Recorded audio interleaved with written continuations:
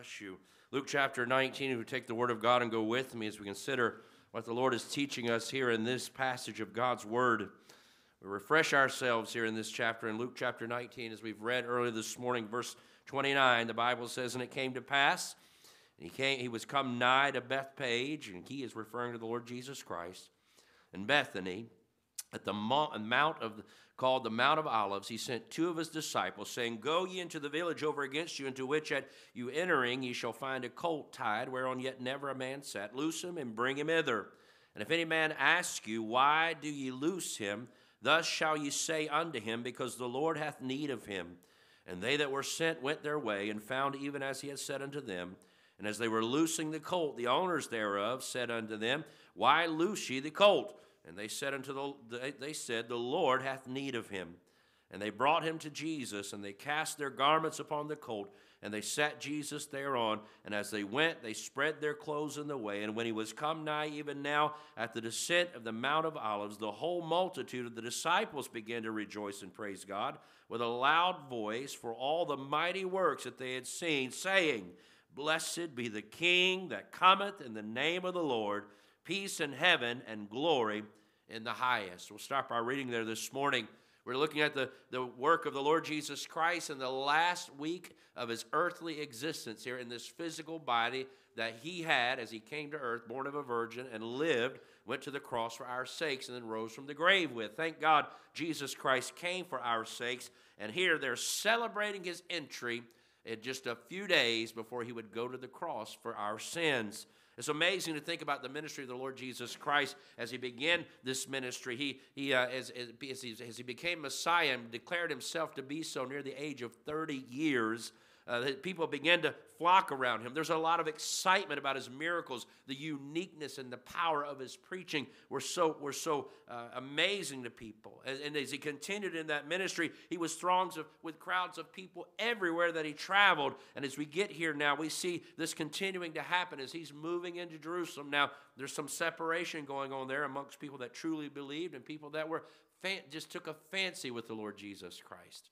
Now let's stop for a moment and realize this morning as we consider that's where this world is right now. We're praying that God will give an awakening to people to realize Jesus is the Son of God. He is the only way, the only truth, and the only life. No man cometh unto the Father but by him. He is not just another great teacher. He's not a significant player on the world stage for historical sake. He is the Son of God, and you and I must trust him for our soul's salvation. We cannot be enamored with him hearing and answering our prayers beyond the truth, the fact that he is necessary for our eternal life. We must not enjoy the byproducts of relation with him or even the general grace that's poured out on this sin-filled earth. We cannot just enjoy that, acknowledge that without realizing we need him to deliver our soul from a devil's hell so that we can pass from death unto life. Many were enamored with the Lord Jesus Christ, and this passage shows us here there's a decision to make that we must understand who Jesus is and receive him in the fullness of who God says that he is according to God's word. Even in this group of people, he enters in with people thronging him. Amongst his own 12, there was one who would betray him. There were people that were following Jesus for all the wrong reasons.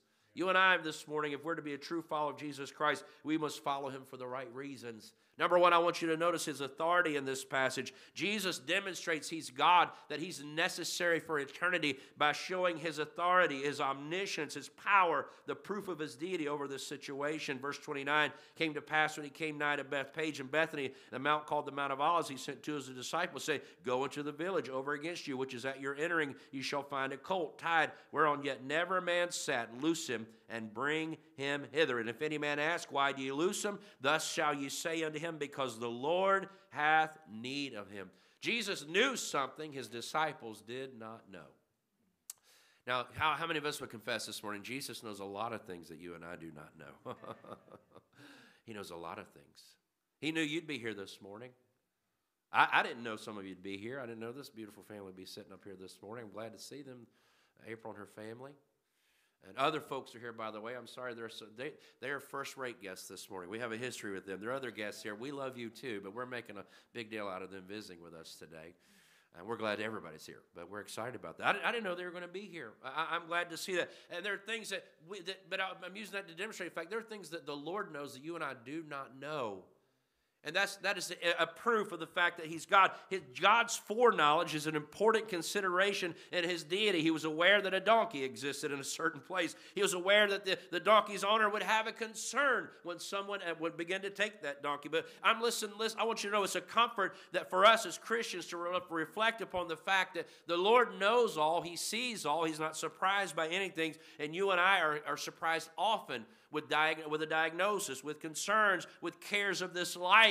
And thank God that never surprises the Lord. He is prepared for every situation in your life. Did you know that? He's prepared. He was ready to walk into it with you. His preparation makes Him able to provide for us, and then we're left to trust in Him. That's a decision for you and I to make. If you believe He's the Lord, if you believe He's God, He's led you in a certain way, will you trust Him with where He's leading you? Will you believe there's provision on the other side of this valley of challenge that you've entered into by God's decree and God's design? Do you believe that this morning? His foreknowledge proves His authority and deity. The fulfillment of prophecy, by the way. In the Bible here, if you go back with me to the book of Zechariah in the Old Testament, it'll have a little Bible sword drill this morning to see who gets there.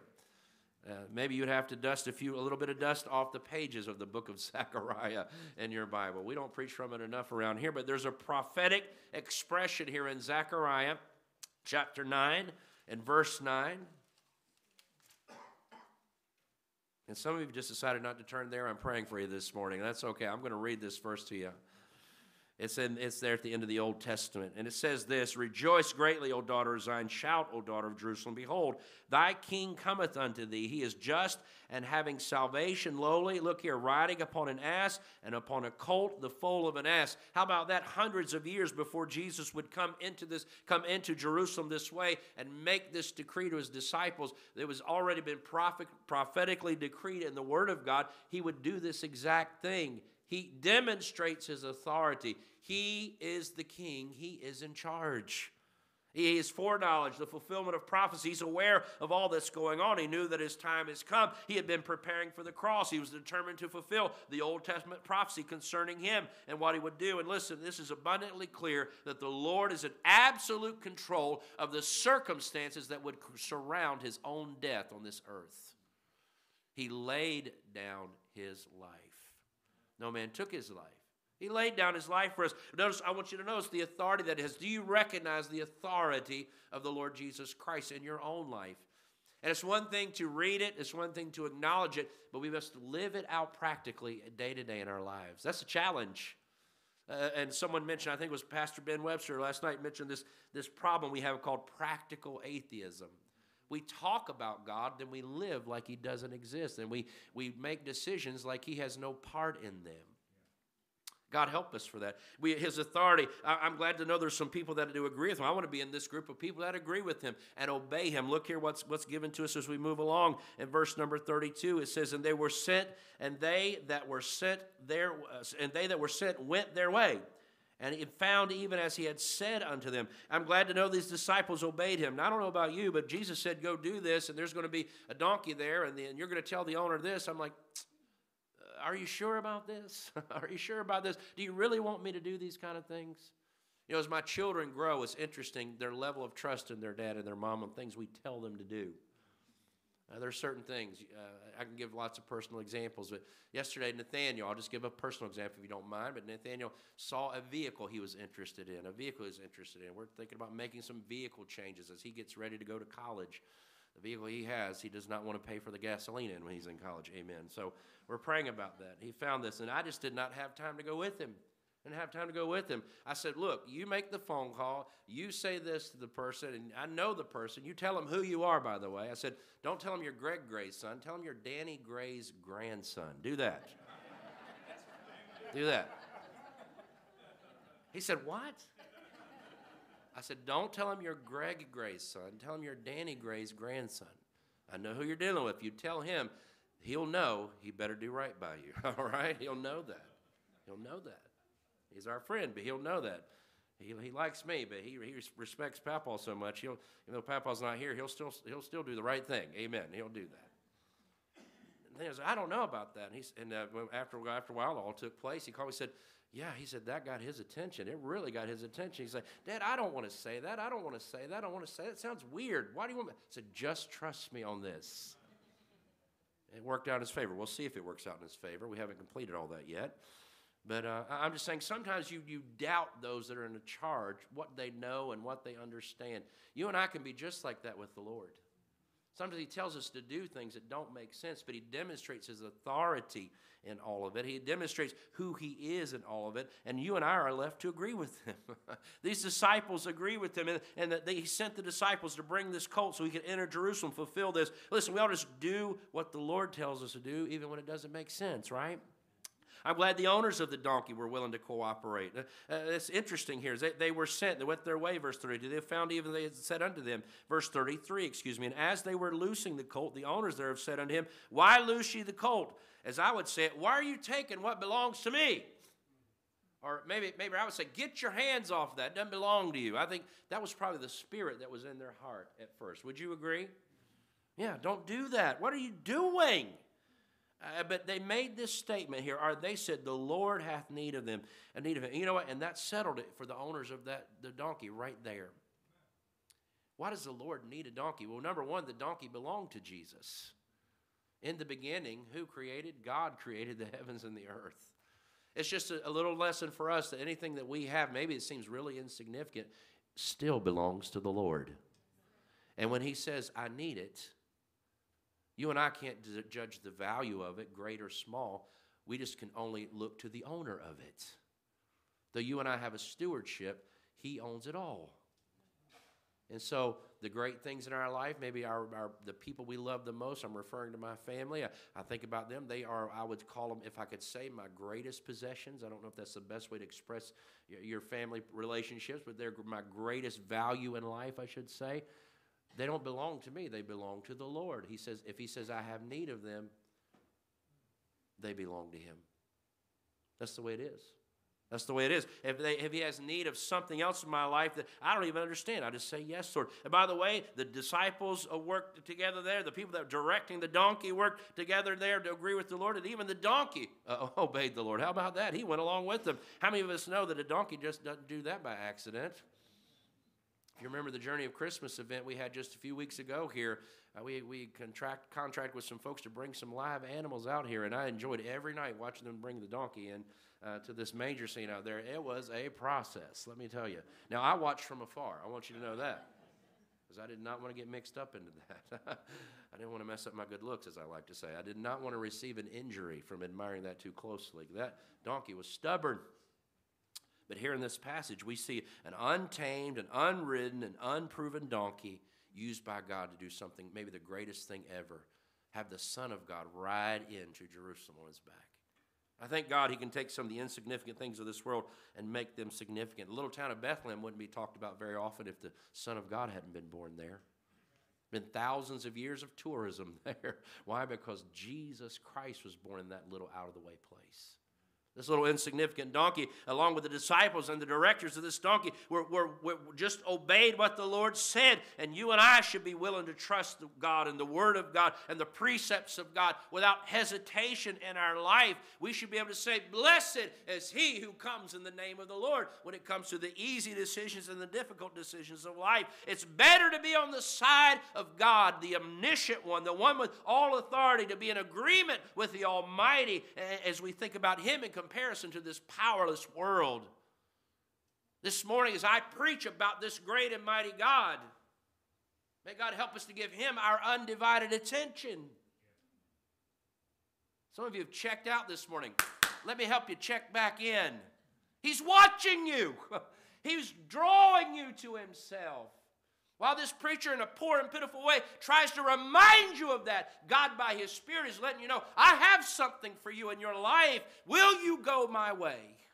And it's a remarkable thing that he would even give us a minute or a moment to think about it. What grace is this? What mercy? What love? Wake up, Wake up and think about the opportunity you have to do what God wants you to do. How about that? Sounds strong, doesn't it? We must follow the Lord Jesus Christ because he is Lord. Not just because of what he can do for us, by the way. God's way is the best way. But may God help us to follow the omniscient, the almighty one. Listen, we close this morning with the fact that all this put a great ache in the Savior's heart. I'm making these declarations this morning, but I want you to see the heart of the Lord Jesus Christ. Will you continue with me here as we look here in this passage here? We look down and look at these words. And as he was come nigh, verse 37, even now at the descent of the Mount of Olives, as we continue here in Luke chapter 19, the whole multitude of the disciples began to rejoice and praise God with a loud voice for all the mighty works that they had seen, saying, Blessed be the King that cometh in the name of the Lord, peace in heaven and glory in the highest. And look here, and some of the Pharisees among the multitude said unto him, Master, rebuke thy disciples. These were the religious leaders. They didn't agree with the fact that Jesus was God. They did not recognize his authority. They were not in agreement with what he was preaching and teaching about himself. And they were not in agreement with those who were praising him and welcoming him into the holy city of Jerusalem. In verse number 40, he answered and said unto them, I tell you that if these should hold their peace, the stones would immediately cry out. And when he was come near, he beheld the city and wept over it. Look here, the ache. I want you to see not just his authority, not just the agreement of those who acknowledge his authority, but the ache in the Savior's heart. I want you to know Jesus is concerned about you. Jesus is concerned. He's not worried, but he wants you. He's a weeping Savior. He's not a general. He's not a demander. He's not a dictator. He's a weeping Savior. This is who he is. This is who he is, and we see that in his heart. Even as he is being reviled, right here, the Pharisees looked at him and said, tell them you're not God. Tell them that you're not who they say you are. You better tell them right now. They were saying, we don't believe it, and you better do something about it here. There's an ache here. All this reasoning, there's a lot of reasoning going on in people's heart and minds. I want you to notice that for just a moment. Again, in Jesus' day, a king would enter into a land and make peace by riding on a donkey. There was some tradition of that in the political and the governmental processes here. Of course, we know it according to Zechariah chapter 9 and verse 9, the Prince of Peace was entering into Jerusalem. He would bring peace through the blood of his cross. Jesus' disciples, again, would place their coats, their jackets there, their overcoats there on the colt as a saddle, and then place Jesus upon that colt, and they would bring him in. Again, they were welcoming Jesus to be their king. That's what's taking place here in Luke chapter 19. We see it in Matthew 21. We see it in Mark chapter 11, John chapter 11 also, as we think about the synoptic gospels, even what's given there in the book of John. The Passover celebration is getting ready to take place, commemorating God's people of ancient times coming out of Egypt across the Red Sea, a beautiful picture of salvation that's still remembered to this day amongst God's people. All these things are converging. They're coming together. Jesus is coming in. There's every reason to know and to understand, according to Zechariah, according to Isaiah, according to the fulfillment of prophecy, and all that Jesus is demonstrating, that he is the Messiah. He's saying, here I am. Will you receive me? He's doing it in word and in deed. In word and in deed. He is saying, I am the one promised by God himself who would come and crush the serpent's head. I am him. I meet all the requirements.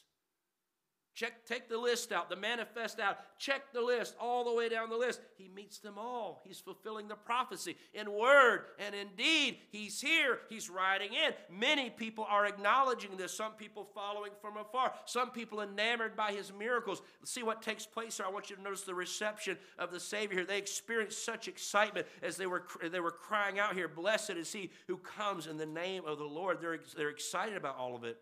They're rejoicing in the mighty works that he has done, that many of them were not acknowledging him as Messiah. There was so much excitement about Jesus the man. There was excitement in verse 37 about Jesus the messenger. They'd received some enlightenment from him. Look here, verse 37, when he's come nigh, and even now in the descent of the Mount of Olives, the whole multitude of the disciples began to rejoice and praise God with a loud voice for all the mighty works that they had seen. They had seen miracles. They had heard a message. They were enamored with these things, but not received him as the Messiah, as we think about here. And look here at verse number 38 again. Blessed is the King that cometh in the name of the Lord. Peace in heaven and glory in the highest. Again, a day we commemorate like today as Palm Sunday, some 2,000 years ago. Jesus triumphantly comes in for his disciples, a day of great excitement, great joy. But for the Lord, we see a day of heartache and disappointment. You know why? Because he was refused by so many. He was refused by religious leadership. I mean, as a man who would have called himself a pastor like myself, too many of them in that day would have said, he does not fit the bill. I won't take him. I won't receive him. Imagine that someone who claims to be a man of God rejecting the Son of God. Well, I'll tell you what, I don't think it's news to you. There are many people that claim to be a man of God who reject the actual Son of God in this current day. You ought to ask for the discernment of the Holy Spirit of God about understanding who is a follower of God and who isn't. And just because someone puts on a suit and tie and stands behind a pulpit of wood like this and opens up a Bible, that doesn't necessarily mean that they're all in on what God says. It's easy to criticize those who have the medium of television or the internet or the radio. It's easy to do that because they're so public. But I tell you what, if we can find them in a public way, we can find them in lots of places around the world who are espousing something they don't even believe. God help us not to just talk about it, but to believe he's the Son of God. We see a refusal here in verse 39, and some of the Pharisees among the multitude said unto him, Master, they're calling him a teacher. They're not acknowledging him as the Messiah. Rebuke thy disciples here. They refuse to see the truth that Jesus was fulfilling all the Old Testament. You and I sit on this side of it in the Lord's house worshiping him on a Sunday morning. We don't understand how in the world they could come to this conclusion, but they're blinded because they refuse to believe. They considered him to be an imposter. They considered him to be an instigator. They considered him to be an intruder into their system, into their way of life. He had interrupted a good thing that they had going on, and they were not willing to accept him. And whether you know it or not, Jesus is on trial in your heart today. That's exactly what's going on. In essence, he was on trial in their lives. We'll see the fulfillment of that as he goes. Jesus would go before Pilate.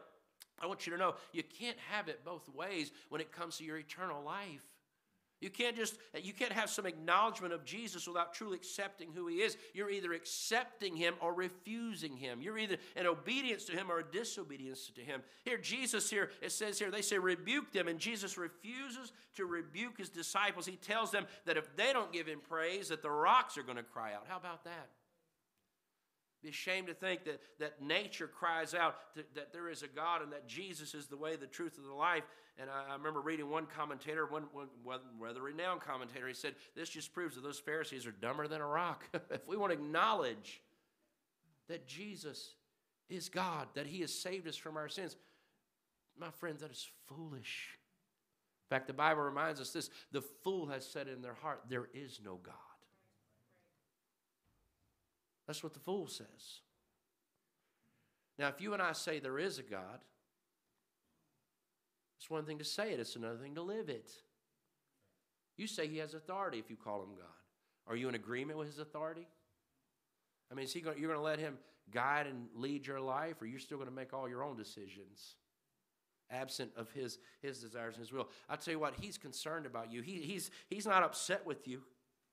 He's not upset. He's sobbing. Look, verse 41. And when he was come near, he held the city, and he beheld it and wept over it. This word wept is a sobbing word. You ever seen when someone brokenhearted, they cry uncontrollably? We often associate it with grief, the loss, the death of a loved one. If you've walked through the valley of grief, you know what it's like to have sobs sneak up on you unexpectedly in the most unusual moments. I tell you, Jesus was grieving in his spirit and his heart right here. It's remarkable. It says, and he wept, saying, if thou hadst known, even thou, at least in this thy day, and the things which belong unto thy peace, but now they are hid from thine eyes. I want you to understand this. Jesus was not hiding these things from their eyes. He was exposing himself, revealing himself. He was saying and doing the things that the Messiah would do for them to have the opportunity to receive and accept, but their rejection blinded them. They were blinded by their own refusal to accept him. That's where they were in this moment. That Jesus looked at Jerusalem and wept because they were destroying themselves. We see the sobbing Savior here. He's bursting into tears. He's weeping out loud. His chest is heaving. His shoulders are moving. Tears are streaming down his face as he thinks about the future of this beloved people that he has come to give himself for. It was that same heart that would cause our Savior to say in just a few days, Father, forgive them, for they know not what they do. What mercy and grace. It's unfathomable how deep God's forgiveness, his mercy and grace goes. No matter where Jesus looked, one commentator said, he found cause for weeping. If he looked back, he saw a nation had wasted opportunities. If he looked within, he saw the spiritual ignorance and blindness. As he looked around, he saw religious activity that really didn't accomplish much at all. As he looked ahead, he wept as he saw the judgment that was coming to the nation and the city and the temple, as in just a few years it would be destroyed. And again, he wonders, we wonder now, how much is he weeping in this day for the things that are happening in our lives and will happen in our country if we continue to ignore him. He's sobbing over our situation as we continue in unbelief. He is sore with an ache in his heart, weeping over us. That's how the Lord sees it. He rejoices not in the judgment that awaits those who reject him, but we do see that judgment in the sovereignty of the Savior in verses 42, 43, and 44, saying, if thou hadst known, even thou, at least in thy day, the things which belong unto thy peace. I could preach forever about this, excuse me. I know we cannot be here all day, but have you ever considered all the benefits of eternal salvation? I mean, you're enjoying them right now. If you know the Lord, you're going to enjoy them forever. It says the things that you're going to get, all the things you get when you get Jesus, if I could say it that way. Everything you get, it's unbelievable. He's saying, would you not realize that? Would that not be revealed unto you? Would not be awakened to that? If you're rejecting the Lord and his life that he has for you, I want you to know you're rejecting every good thing that God has chosen for you. It's not just good, it's the best it could ever be. If thou hast known, but now they are hid from thine eyes. Look, for the days shall come on thee, that thine enemies shall cast a trench about thee, and compass thee around, and keep thee in on every side, and shall lay thee even with the ground, and thy children within thee, and they shall not leave in thee one stone upon another, because thou knowest not the time of thy visitation. Jerusalem is rejecting Messiah. They don't know the destruction is right around the corner. Literally, historically from them, Titus, a Roman general, would come in and level the place. Level the temple. You say, he's not going to touch the temple. He destroyed it. Destroyed it. This ungodly man was used by God to destroy that temple. You know why? That temple was no good, because they weren't worshiping the true God there. No good. It was destroyed. It was destroyed. All that was happening. But I want you to know it's a picture to the fact that you and I are awaiting eternal damnation if we continue to reject the Savior. He knew that there were tough days coming for Jerusalem in the immediate, but also in the eternal. And a willful ignorance of the truth of God always leads to judgment from God. But I want you to know, Christ is not happy about this. He's brokenhearted over this, and the sobbing Savior seeks your soul today. The sobbing Savior desires greatly that you and I would know who he is, and we would receive him in the fullness of that truth by the help of the Holy Ghost, and realize that we're a sinner, lost and bound to hell without any hope, but that he came and died on the cross and made a way for us to have eternal life if we'll come by the way of the cross and the empty tomb. If we'll pray and ask him to forgive us and repent and turn from our sin to the Savior, we can have all that God wants for us. We can have God himself, who loves us with an everlasting love. As the people watched Jesus ride on the back of that donkey, covered with the coats of his disciples, and into Jerusalem that day, and people were shouting and singing, and there's the idea of the palms, and then these things being used in other books of the Bible here that show us these things. Some people were looking, but they weren't really seeing what was going on. I'm afraid too many people sit in churches like this, and they're looking, but they really don't know what's going on. I'm not trying to condemn anyone, but I am trying to rescue anybody I can by God's grace. We're looking, but we're not seeing what's going on. There was a radio program, The American Life, that told the story of a writer named David Rakoff. This is kind of goofy. He said he had a hard time believing what was right in front of his eyes. In 1986, he had a company in Tokyo was working on a computer program that would allow people like himself to write short little messages to one another after logging onto a network. He was not impressed. He thought, what kind of loser would log onto a computer just to talk to somebody?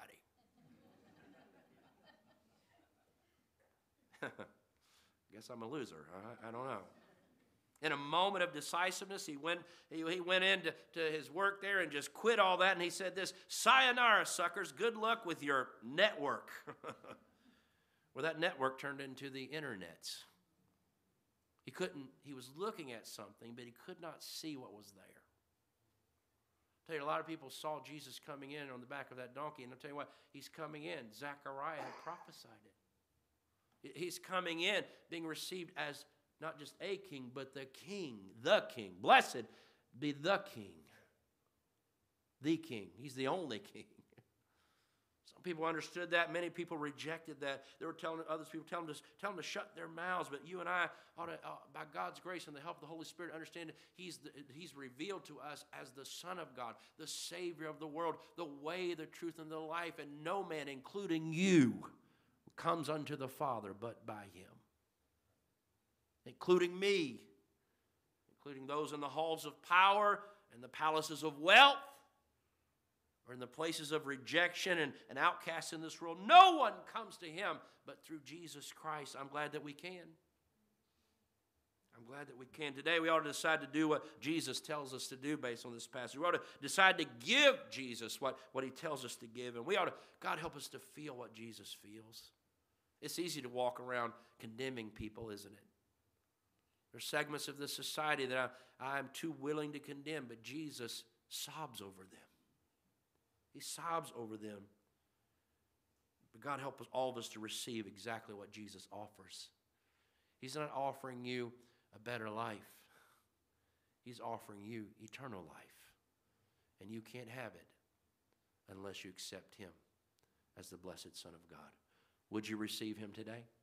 And if you have, will you go His way and do what He said to do? Let's bow our heads in a word of prayer. Thank you for your attention this morning. May God help us as we consider His truth.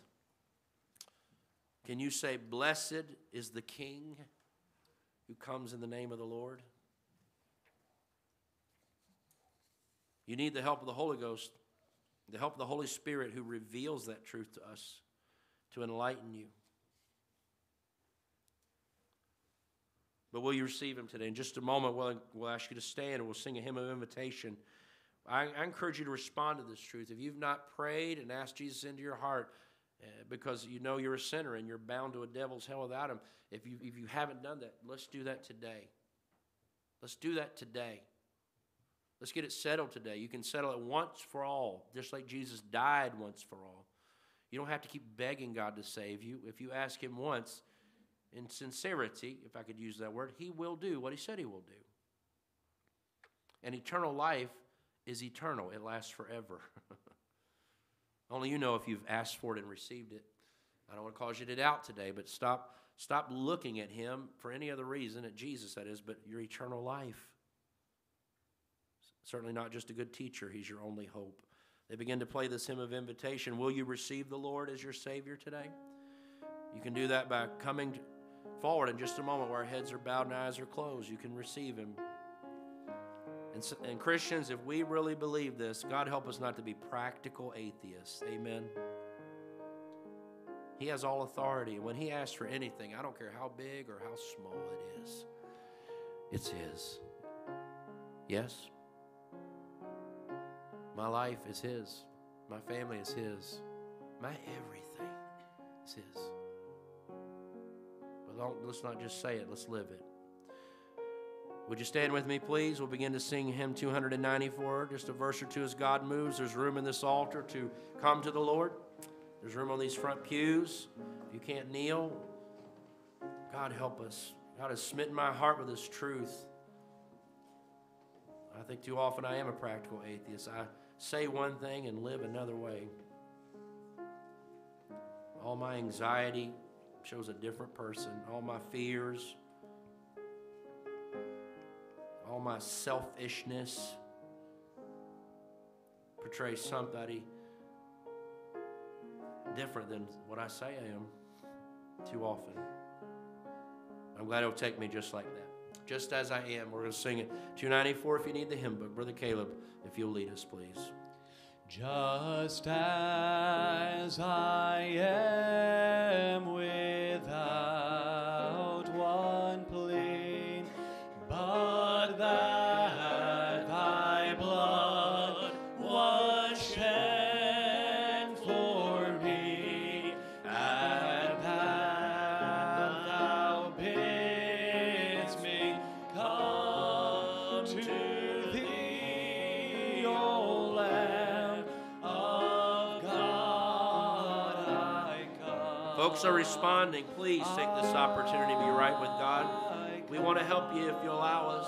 One more verse together. Just as I am, and waiting not to rid my soul of one dark blot, to thee whose blood can cleanse each spot, O Lamb of God, I come, I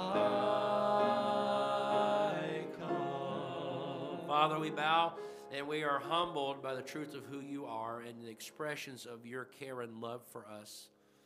Your tears over those that reject you are so moving, so powerful. They're so revealing about who you are and how you think of us and what you want for our lives. God, I pray no one would reject your expressions of love. It's easy to fall in love with this life and fall in love with our own ideas and to trust ourselves and have a hard time trusting a God we cannot see. But I ask you would continue to reveal yourself to us through this world and through other people, certainly through the Word of God and the Spirit of God, so that people would have a true understanding of who you are and what you want for us. You're certainly not here to harm us. And I pray all in the sound of my voice would leave here as right with God as they know how to be. We ask in Jesus' name. Amen and amen. What a wonderful opportunity we have.